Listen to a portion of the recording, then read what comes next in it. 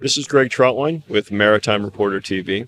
We're here in New Orleans at the International Workboat Show, and we're very pleased to be joined by Tom Shickel of Bosch Rexroth.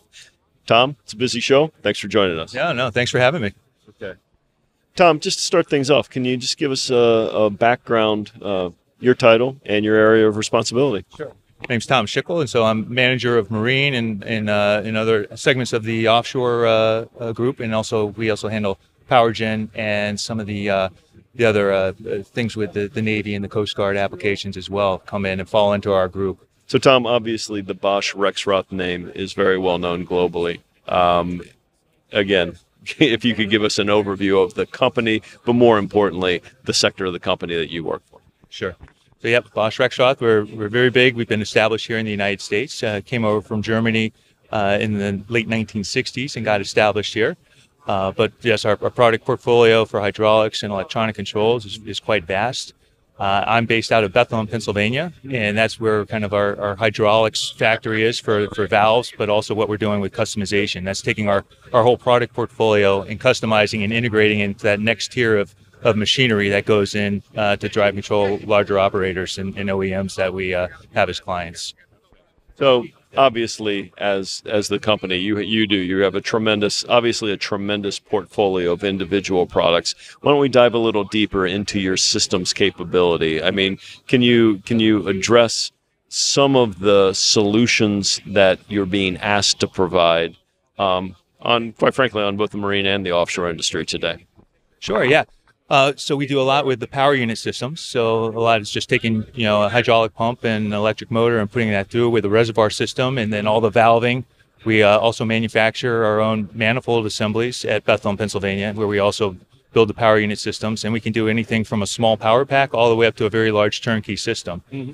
So I think, we all saw the LNG carriers that Toad had, and so we've actually got some power units on that work with the regasification systems on the LNG. Okay. So that was a very nice project to have, and I think very high profile that we've seen at the show in the last couple of years as well. So that's one example, and then also we have a controls group that can put together all the electronics and the smarts of those hydraulics as well. Tom, a lot in our pages, and I don't know if it's directly relevant to your product portfolio or your solution portfolio, but we talk about digitalization, the Internet of Things, cybersecurity. Yeah. Does this impact your day-to-day business, or I guess can you just give an overview of how it is or could potentially impact your business? Yeah.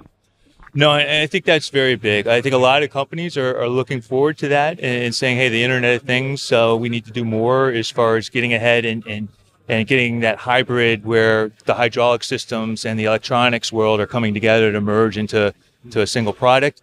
So, and it's really getting that additional intelligence. And I think that's where the value is on what people are looking for is to be able to predictive maintenance. All right, can we monitor the health of our machinery and the factory floors and the vessels that we have, and be able to know, hey, this part of this component is in this stage of its lifetime, and now it's time to start arranging to get a replacement or get a service technician in to take a look at it.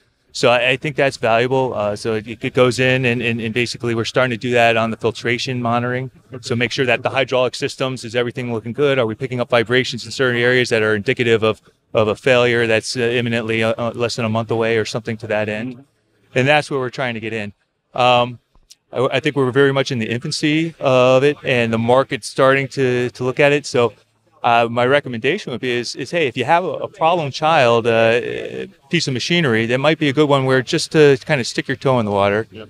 And look to just try and evaluate it on that one machine before you try to do a whole decision on the whole factory. Because I think a lot of the industry right now is just starting to implement it, and so but it's still kind of getting everything with the cloud services and, like you said, the cybersecurity too. There's still a lot of question with a lot of industries too on, hey, do we really want to be adopting this so quickly, and what happens if someone can hack in from the outside? So I had a gentleman explain to me, hey, yeah, it's great if you want to hook something up to your lights in your house, because if someone hacks in and decides to mess with you turning your lights on and off, it's not the end of the world. Yeah. But hey, if someone's going to be turning her on and off or over speeding a turbine, that's a different story. So Absolutely. Tom, this is a busy show. I know you're a busy guy. I very much appreciate your time. Oh, no, thanks very much for having me. This is Craig Troutwine with Maritime Reporter TV.